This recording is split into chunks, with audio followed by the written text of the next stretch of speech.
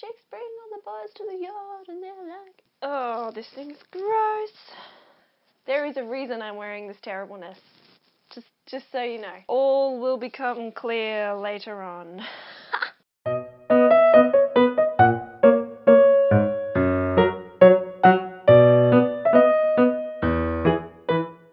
Until about 150 years ago, if you wanted to wear something purple, you either had to sell everything you owned or be fortunate enough to be born a member of a royal family. Purple was literally worth more than its weight in gold, which to us now sounds completely mental, right? If you looked back at the 1800s, it'd probably look a little bit like all the photos we have left over today, bland and grey. That's because the colour was really hard to make. A lot of the textile industry relied on organic dyes that were generally pretty hard to source, and some colours were easier to find than others. Purple was one of the hardest to find. Now, if you were a snail living off the coast of the Mediterranean near ancient Phoenicia, you were pretty much guaranteed to have a bad time. You see, there was this one particular species of snail that if you boiled it down into a mush, it produced this vivid purple colour. It was called Tyrian purple after the city of Tyre, where this colour generally came from. The only problem was you needed a hell of a lot of these snails to make any sort of purple dye worth using. You needed about 9,000 of these teeny tiny little snails to make 1 gram of Tyrian purple.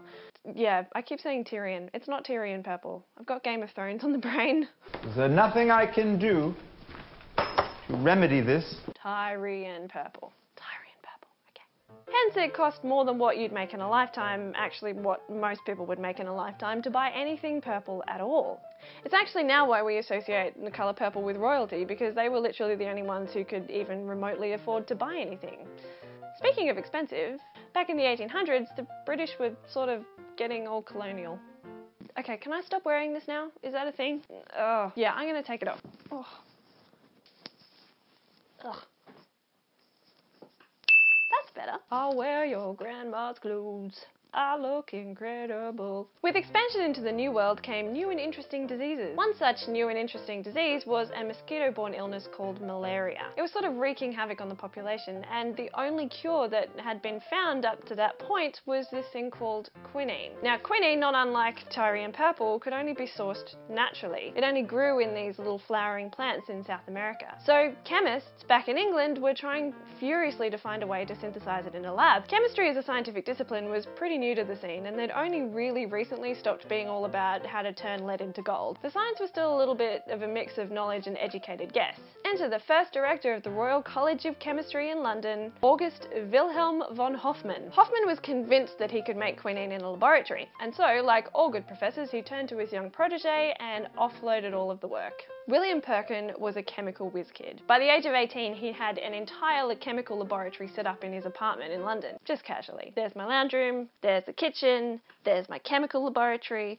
there's my bathroom. And it was here that he started playing around with quinine and coal tar, like a lump of coal tar. It was something that was just in abundance because of the Industrial Revolution, and it was filled with all of these organic compounds that chemists were playing around with. So he mixed a bunch of things together and boom! He created a black mess in the bottom of a beaker.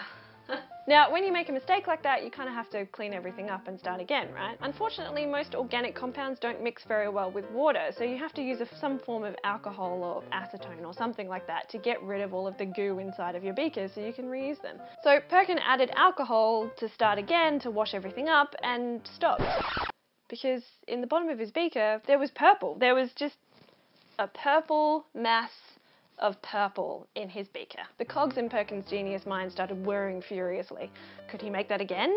Yes, because like all good scientists, he kept really up-to-date and comprehensive laboratory notes. I am looking at you, Past Joe. Writing a thesis is helped by good laboratory notes. Just saying.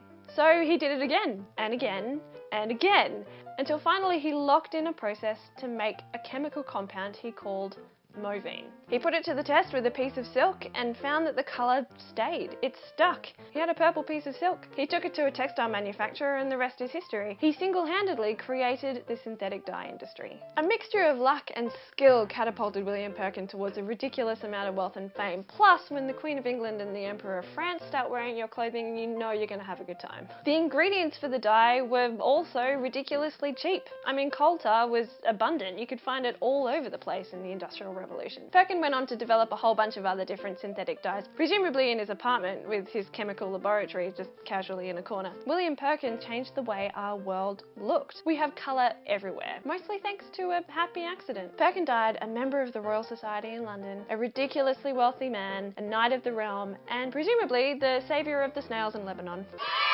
If you enjoyed this story, there are plenty more where that came from. Make sure you hit the subscribe button. You can also follow me on Facebook and on Twitter, where you can make suggestions, you can ask me questions, and I also post a bunch of links to extra content and extra reading if you're interested. Thanks for watching, guys, and I'll see you next week. I want a chemical laboratory in my house. I think that'd be really cool. I think it'd be dangerous, but I think it'd be really cool.